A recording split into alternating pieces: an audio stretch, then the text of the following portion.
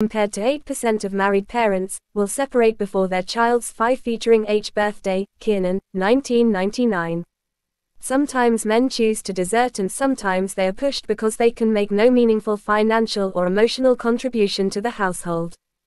Either way, the fact remains that unmarried fathers who seek custody of their children are rare in comparison to the number of men being pursued by government agencies to provide financial support for their abandoned children. 26% of children in the United States live in a single-parent home.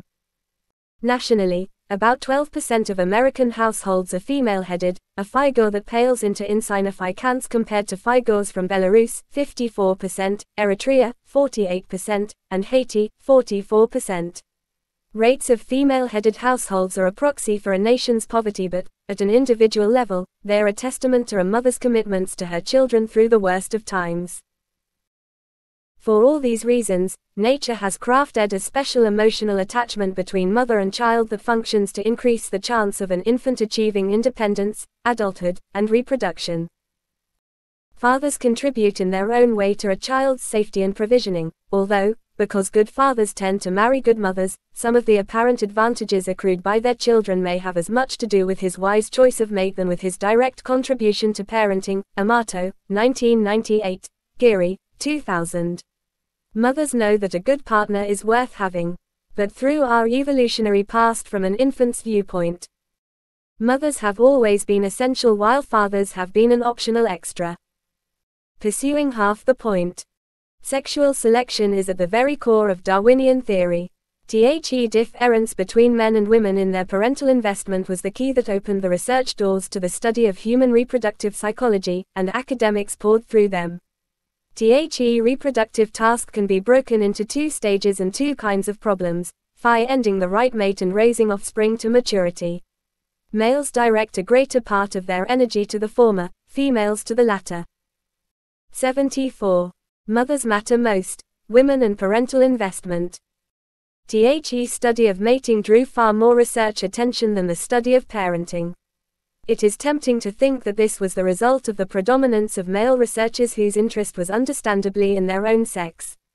But it was also something to do with the way that sexual selection was defined, predominantly by male researchers. Campbell, 2009. The focused on competition for mating opportunities using a definition that Darwin employed in his earlier work, the struggle between males for possession of the females. Is a more restricted definition than Darwin used later with its focus on differential reproduction, the advantage which certain individuals have over others of the same sex and species, solely in respect of reproduction. Reproduction is a much bigger concept than copulation. It includes birth and parenting and so accords a much more critical role to women. As Audi 1999, page 81, original emphasis in italics, puts it so aptly, unless mating results in the production of offspring who themselves survive infancy and the juvenile years and position themselves so as to reproduce, sex is only so much sound and undulation signifying nothing. Raising offspring is as critical to reproductive success, if not more so, as sexual athleticism.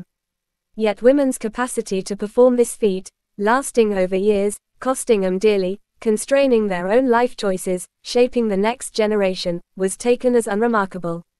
While studies of mate preferences loomed large in evolutionary psychology research, decisions about birth spacing, breastfeeding, weaning, and all parenting took a back seat.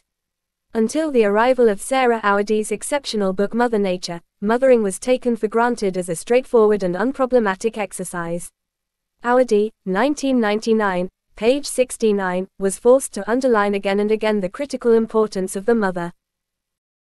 For species such as primates, the mother is the environment, or at least the most important feature in it during the most perilous phase of any individual's existence.